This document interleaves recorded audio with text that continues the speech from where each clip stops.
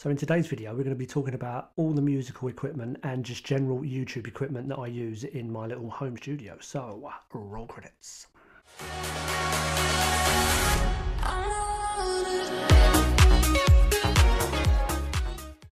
So hi guys, welcome back to the channel. If you don't know who I am, my name's Nick, NBYT Vlogs. I do vlogs and cover songs and just general chat.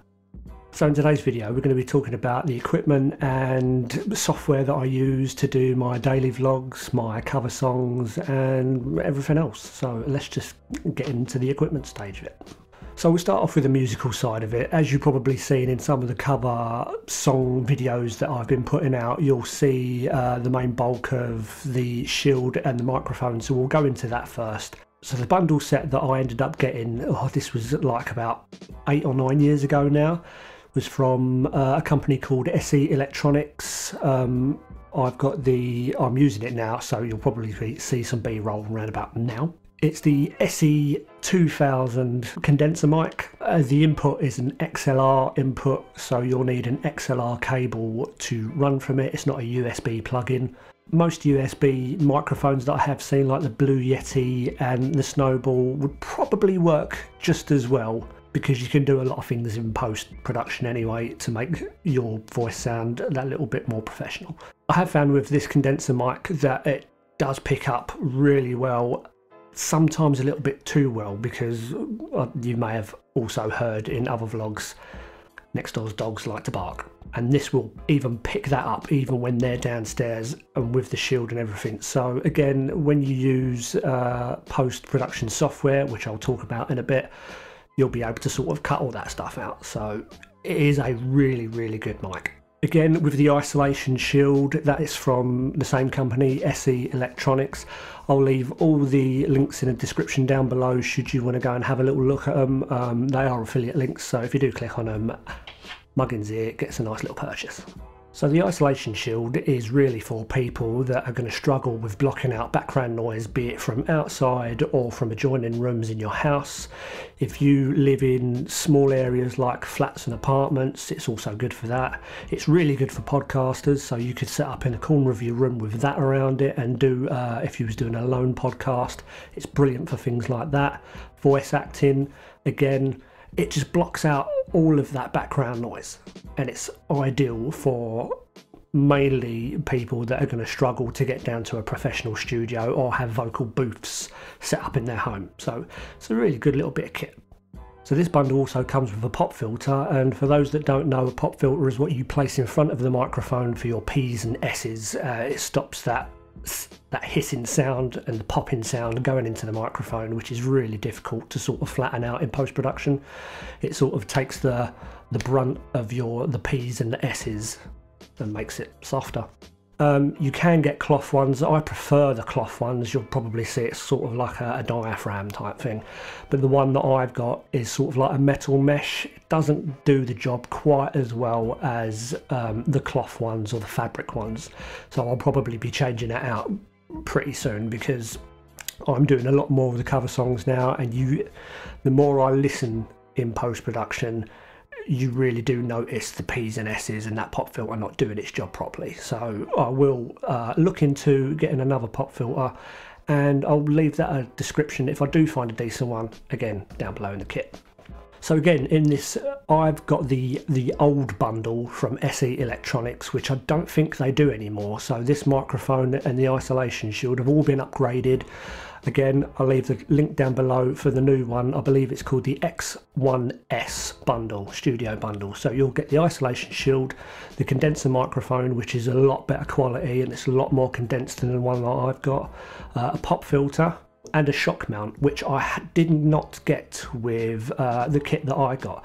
Now, a shock mount, what that does is your microphone will cradle in that shock mount, so if you accidentally tap the microphone or hit the mic stand by mistake or tap the isolation booth, what it is it's a set of springs or sort of like fabric type cables that will absorb the shock of what's going in, so then your microphone does not pick up that tapping or banging sound.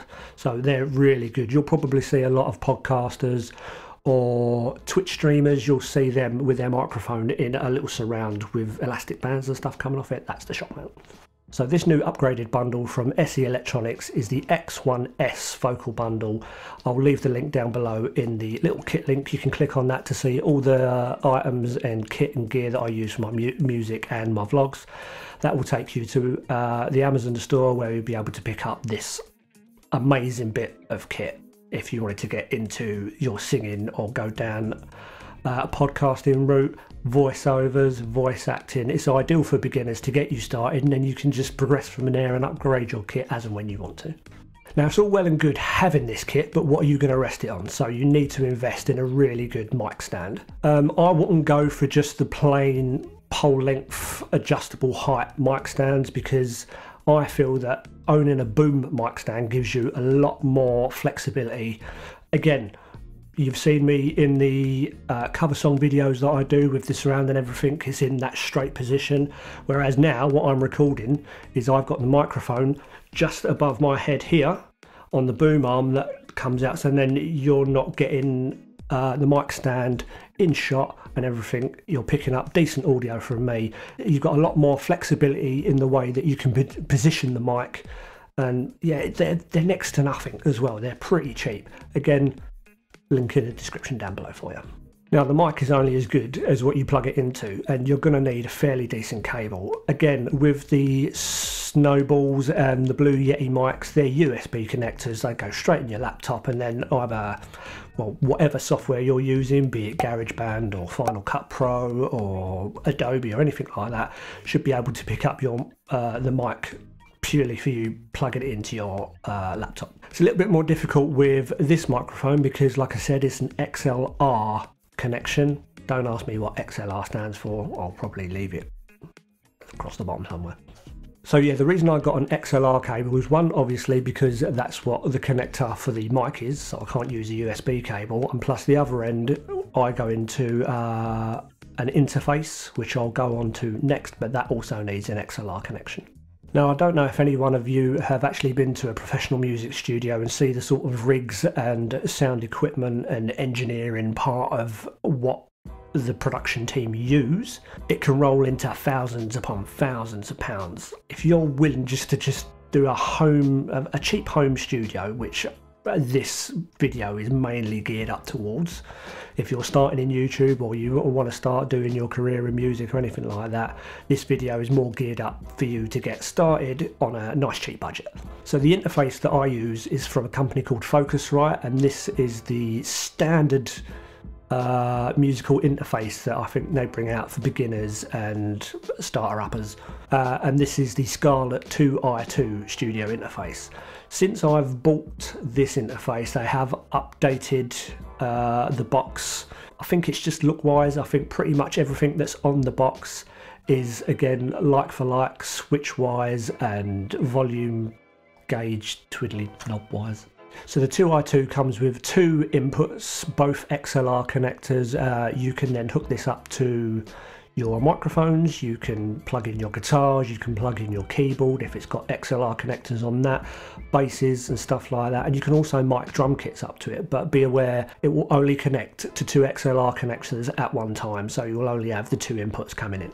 So the power that runs the Scarlett 2i2 is what we call phantom power. So you'll plug one end into the Scarlett box and the other will be from USB into your laptop, and the power from the laptop will power your Scarlett 2i2. This is really good because that means you can pretty much take it anywhere and you don't need any mains power. So if you wanted to, say you're starting up busking, you've got a laptop, you want to record the stuff as well as perform it live, you can plug it all in, get your sound connections and everything right, purely because your laptop is powering the Scarlett. It's great. Also comes with a 3.5mm jack. Yeah, you'll be able to monitor what you're hearing through your headphones as well as while you're performing or doing your voiceovers or your acting. So everything that's going into the interface will come through your headphones so you can hear what you're saying. Basically, you can get the volume levels right, you can have reverb and echo on there, and yeah, it just makes it a little bit more, it makes it easier to sort of gauge if you're clipping, which is basically you're going too high when you see your volume meter going into the red. We really don't want that because that sounds horrible. So yeah, you can sort of gauge what your end product is going to sound like when you put it into post and actually release what you're going to be releasing, because you can hear all the different sound levels and the effects that you've got going into your headphones, and you're like, oh right, I can gauge that now and it sounds all right. Now the size of the Scarlett 2i2 is no bigger than an old VHS cassette tape, if not smaller. So for beginners, it doesn't take up any room at all in your home studio. You can perch it on a shelf, you can hide it behind your laptop, you can put it in a drawer if you can manage to figure out how you're going to get the USB into your laptop. Yeah, size wise, it's probably one of the better ones on the market, because again, for beginners, it's cheap, the size is good, the quality is good, it's sort of like a metal chassis, like an aluminium chassis, and there's not much to connect into it, so you'll be able to cable management brilliantly. So yeah, I would really recommend, if you're a beginner into music or sound engineering or anything like that, start off with the Focus Scarlett 2i2 and then progressively build up from there. So with the 2i2 that I ended up purchasing, it comes with free software by Ableton. This was Ableton Live Lite. You can purchase licenses to get the pro version online, obviously at a cost. Don't get sort of daunted or bogged down by it when it first uploads and you think, wow, there's just so many buttons and different drop down menus. It's all trial and error. If you're starting up doing your singing and everything, record something first, then play about with it. There is no pressure on you to put it out. So that's what I would say. Really play around with the settings and everything till you get the right levels for yourself. But you don't have to stick with Ableton Live Lite. You can, if you own a Mac, you can go into GarageBand. GarageBand is one of the easiest, if not the easiest, audio software out there. Everything's marked up, and if in doubt, go on YouTube and just watch videos and people will teach you. Just as well we're recording then, wouldn't it? So you can pretty much use any headphones bar ones that you get with mobile phones, purely for the fact that it needs a 3.5mm jack to go into it. So I've got Bose Quiet Comfort headphones. These are not headphones that you will normally find in music studios. They will usually go down the AKG route, if I can get my teeth in. You don't have to go out and buy expensive headphones. So long as you've got a 3.5mm jack, female to male, you're good to go, pretty much. So you've got all your equipment, you've got your mic, you've got your isolation shield, you've got your cables, you've got your mic stand, you've got your Scarlett 2i2 interface. Obviously, you're going to need the software to upload all your audio to. So what I personally use, like I said before, is GarageBand. I own an Apple laptop, so it was just a no-brainer. I did say that I used Ableton Live. That's purely because it came with the Scarlett 2i2 and I didn't really have any idea about GarageBand at that point. But the license on my Ableton Live ended up running out. I lost all the passwords and all the login details, so I had no choice but to use GarageBand. But personally, I find GarageBand as a starting point one of the best audio softwares out there. So if you are going to start from a fresh, completely new beginner, go and use GarageBand, because it is literally, it's like the easiest software out there. It tells you what to do, what goes where, how to do this. And again, if you do get stuck, there are plenty of YouTube channels out there that will teach you how to use this audio software. So don't feel daunted by it. So that was just a quick video of my music setup. Again, I use all this setup as well when I do my videos. Like I said, I've got the microphone just above me. I've got the connected to the mic stand that's just out of shot on the boom arm, so it works brilliantly. I'm getting decent audio because, let's be fair, the audio on the Canon's not the greatest. But if you have any questions about any of the gear that I've mentioned, or if you are starting up, because I'm brand new to it as well, so I'm sort of learning on the job. So if you've got any questions, sling them over in the comments down below. Sling me a personal message either on Twitter, or I don't really use Instagram anymore, sorry. We're all in the same boat. We're all learning on the job. And if you've got any tips that I've not shared in this video, again, leave them for people in the comments down below. I'm sure they'll be much appreciated. And I'll probably use them as well if they're good enough. If you've got any further questions about any of the equipment that I've mentioned today, again, leave a comment down below. Tweet me, DM me on Twitter or whatever. And yeah, I'm more than welcome to talk to you guys about how I set everything up and what sort of levels that I use on GarageBand. Is that another video that you'd like to see? Would you like to see a screen recording of how I go from sort of finding out the music that I'm going to record from start to finish? If so, again, leave a comment down below. I'm more than willing to do another video around that. So if you enjoyed this video, give it a massive thumbs up, hit that notification bell, and we'll hopefully see you in the next one. Bye.